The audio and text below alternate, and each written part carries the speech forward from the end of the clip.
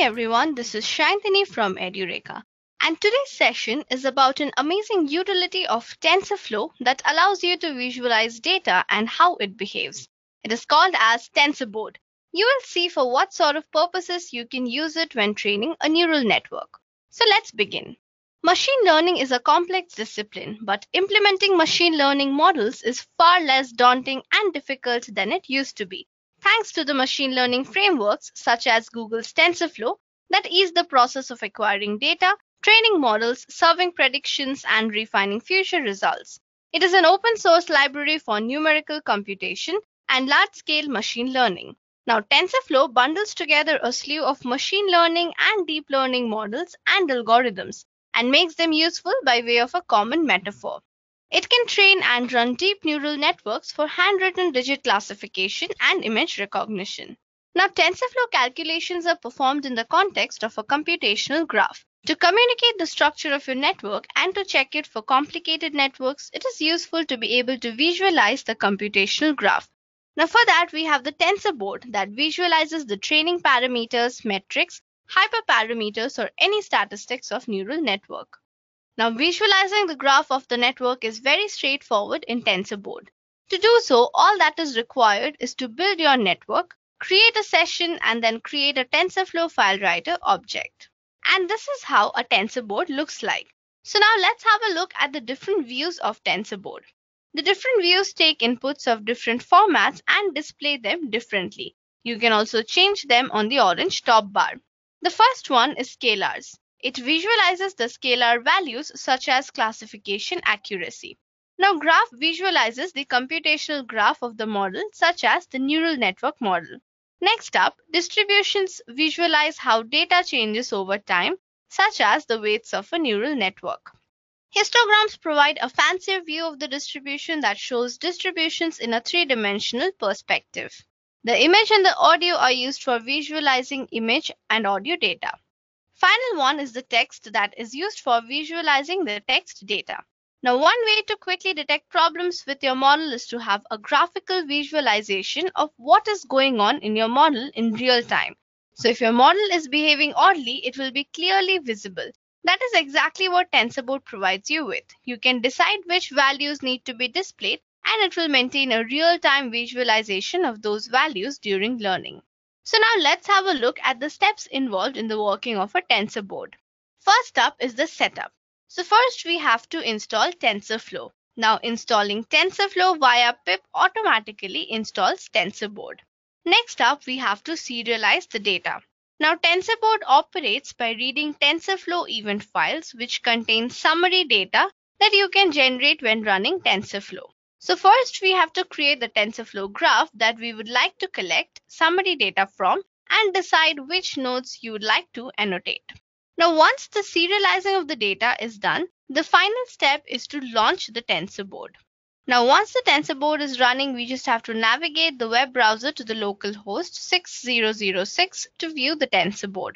Now when looking at TensorBoard, you will see the navigation tabs in the top right corner, where each tab represents a set of serialized data that can be visualized.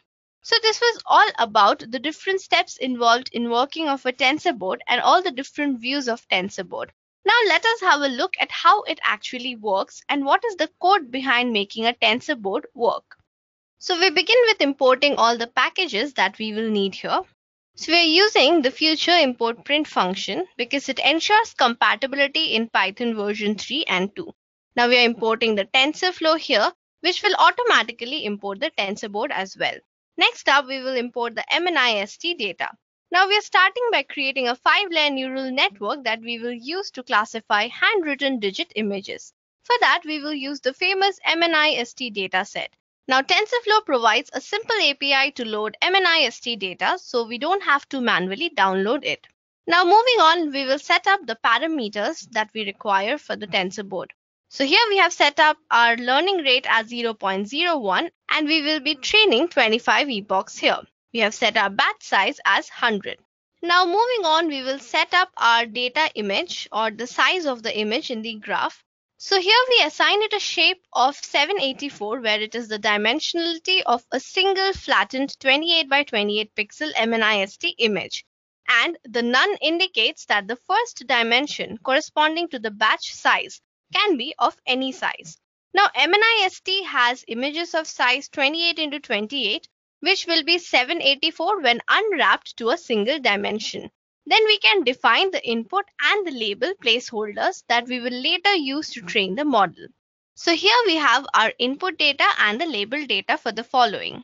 Now finally we will define two TensorFlow variables for each layer, that is the weights and bias. So here we have defined our weights and bias. Now when the input or the output placeholders, weights and biases of each layer defined, we can now define the calculations to calculate the log-its of the neural network. Now the log-its are the unnormalized values produced in the last layer of the neural network. When normalized, we call them predictions. Now this involves iterating through each layer in the neural network. So here we are constructing our model and encapsulating all the ops into the scope. So here we are calculating our x-axis using the weight and the bias.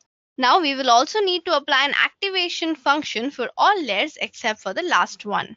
Now next we will define the loss function that is used to optimize the neural network. So in this example, you can use the cross-entropy loss, which often delivers better results in classification problems than the mean squared error. We also have our gradient descent and accuracy function here.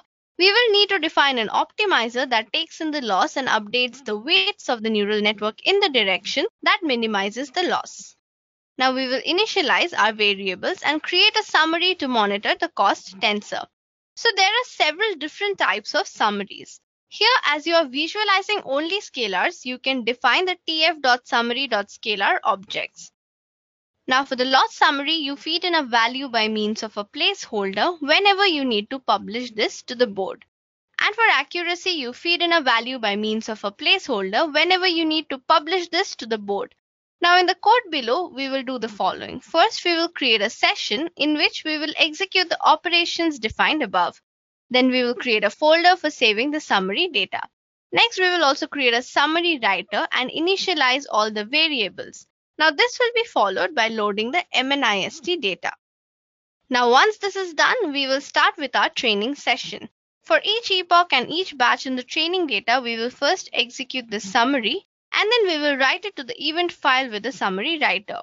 Now we can execute the model optimization and loss calculation.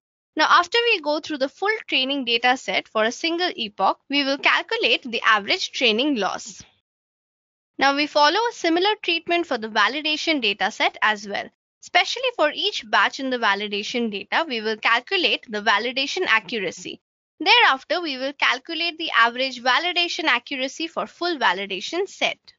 Now, finally, the testing phase is executed. In this, for each batch in the test data, we will calculate test accuracy for each batch. With that, we will calculate the average test accuracy for the full test set. Now at the very end, we will execute the performance summaries and write them to the event file with the summary writer.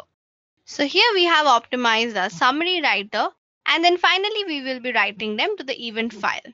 Now with this, we have come to the end of our training the data. Here we will be testing our model. So once the optimization is over, now we will run the code and see how it actually works. So once we run our code, we will have our MNIST data and then we will be able to see that all the epochs are being trained. So now once the training of our epochs are completed, we have to run this command line for the TensorBoard to work.